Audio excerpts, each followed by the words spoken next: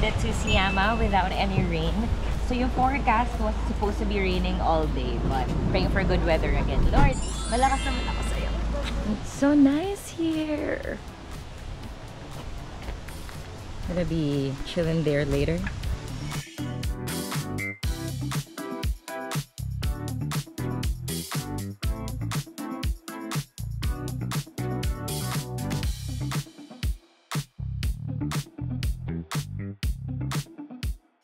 Okay, so we just finished lunch. Got the keys to our room. Grabe, ang ganda dito.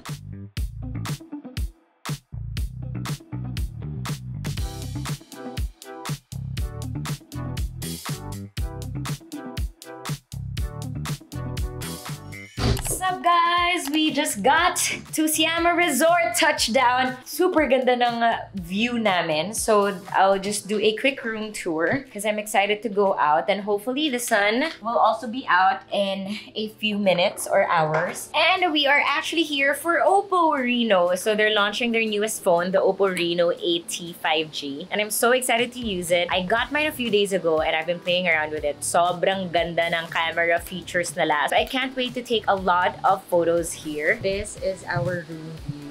The flight was honestly pretty good as well. Konting delay lang. But we managed to get here also. The car ride from the airport to here is about an hour. I really didn't feel it so much kasi nagchichikahan na rin kami dito. So I actually met a few of the media people also, and EJ. Nag-catch up kami sa car. So anyway, this is our room. We have a small balcony overlooking this. And let's go inside. This is our bed. Maisie, close na talaga tayo.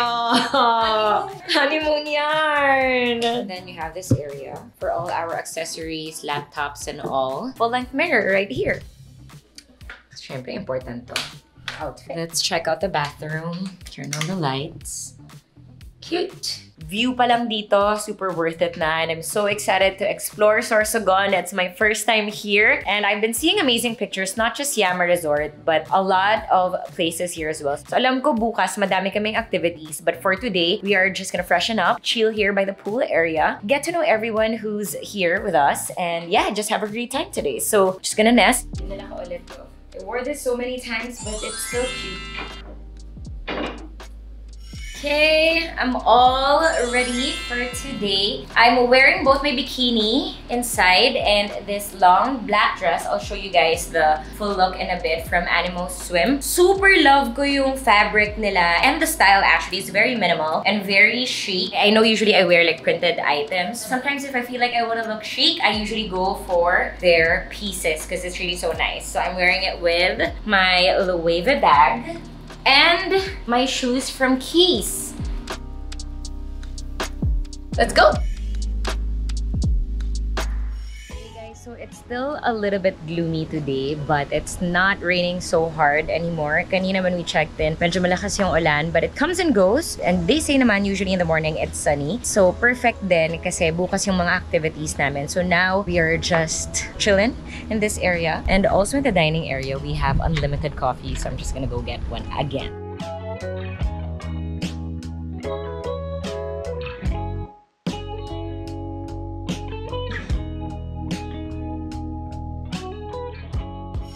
Can I just share that I just finished taking my OOTD today, and sobrang ganda talaga ng camera quality ng bagong Oppo Reno 8T 5G. The bokeh effect and the portrait photo, it's really nice. The portrait photo, it can take up to 108 megapixels, which is amazing. So we basically just used the portrait shot earlier. And you can also adjust the aperture and ISO. So depending on how blurred the background is, pwede mo yung i-adjust. So I got really good shots. And excited to take more photos later and tomorrow.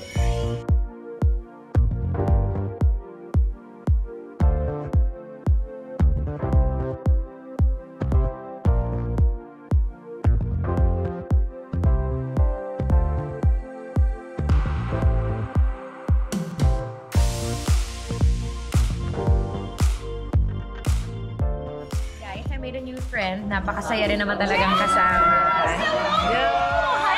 I'm EJ. Yes! Magbabaliw kami dito sa Sorsogon. Char. We're gonna be spending today, tonight, and tomorrow together. Which I'm pretty excited and super looking forward to it. Yes! Cheers!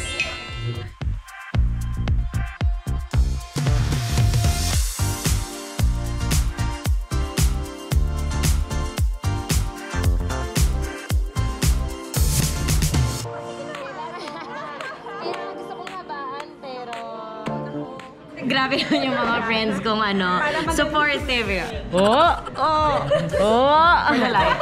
What game's pretty intense. Medyo mahaba-haba na yung mga words. Si Laureen pa whips na lang. Whip.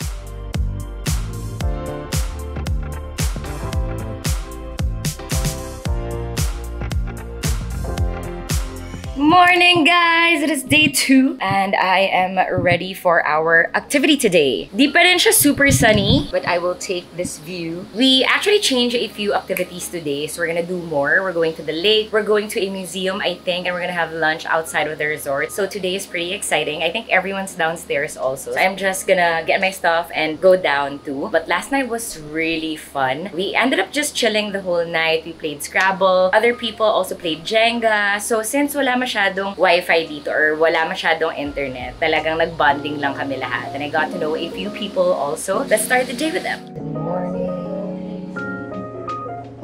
Late for breakfast, but at least I made it.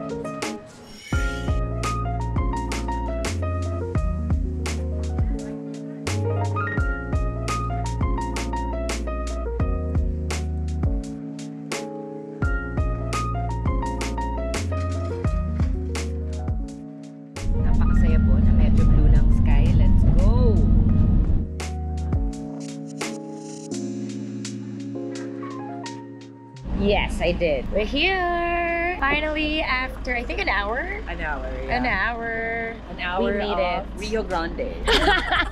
Nasa pinakalikod kasi kami. So talagang ano. For the, talaga seat. Oo, for the jumping. But we made it to... Good morning! And we're gonna check out the lake.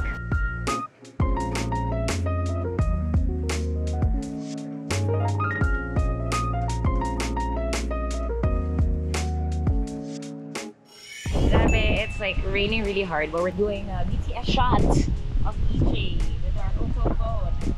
A video. And that.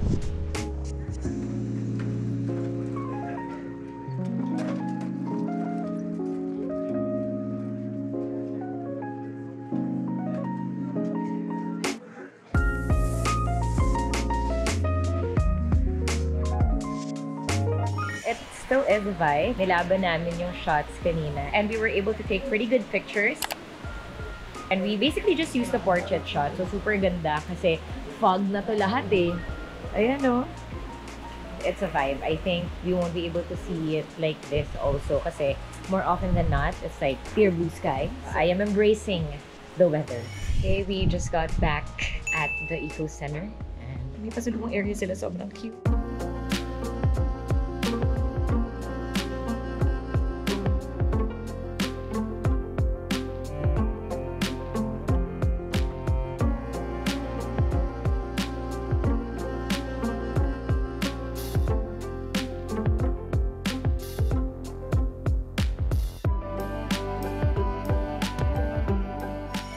Gusto ko nito.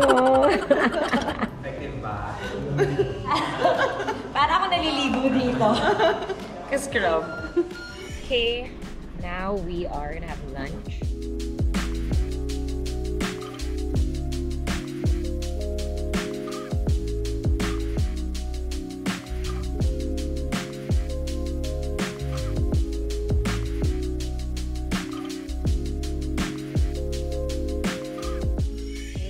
At the buffet is just long, so I'm waiting for the line to finish before getting food.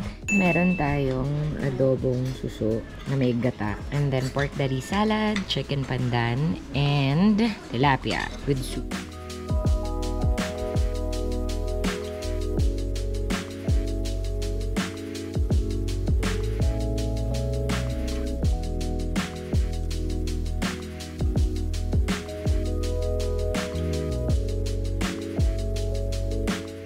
Finally got coffee, Every time we go out, syempre kailangan ng coffee. At the resort, they only serve brewed coffee. Let's try their iced Spanish latte here.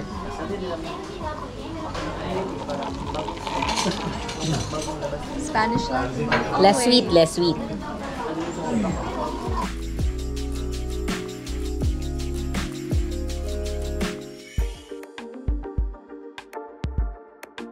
Our last stop for today is Museo Sorsogon. I'm so excited. So before we head back to the resort, we're gonna check out the museum. From our lunch earlier to now, it took about an hour to get here.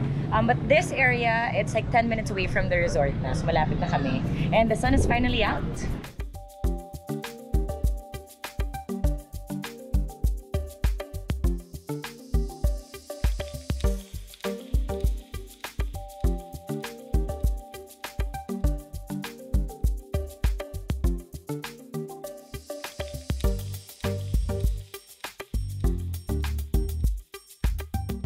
Meron pong dalawang shipyards ang Sorsogon. Meron po kami sa bayan po ng Magallanes, sa Bagatao Island, and meron din po kami sa Pilar, sa Paglanduan.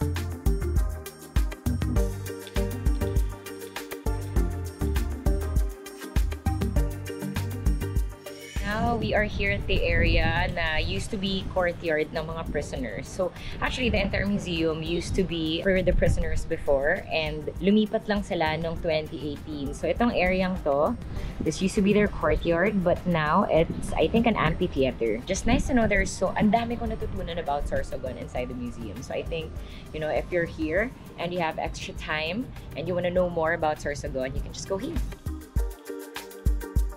And that is the end of our Museo Sorsogon visit. Now we're gonna go back to the resort and have some free time. Excited to read the book actually, yung It Starts With Us. Pinahiram siya sa akin ni Liz, di pa niya nababasa, napaka-sweet, diba? Pero sa plane pa lang binasa ko na siya kasi sobrang excited ko matapos. Okay, so I'm back in the room. It is currently 7:55 p.m. and everyone's already meeting downstairs at 8 p.m. for dinner. Actually, medyo late na ako. But I am working. Almost done saving. Done. So yes, I'm gonna head downstairs, but I also wanted to share that I really got good portrait shots here in Sorsogon. Ganda ng quality talaga ng camera ng Oppo Reno 8T 5G, and here are some of the pics I took today. And I know I have a lot to explore pa in Sorsogon, so hopefully I do get to go back here. Sana mas matagal next time para at least makaikot pa tayo more. But yes, that is the end of my vlog, and I hope you guys enjoyed. If you did, you know what to do. Please do not forget to leave some love, like, comment below, and most importantly, subscribe and hit that notification bell if you haven't yet. For now, I'll be saying goodbye. See you guys on my next vlog.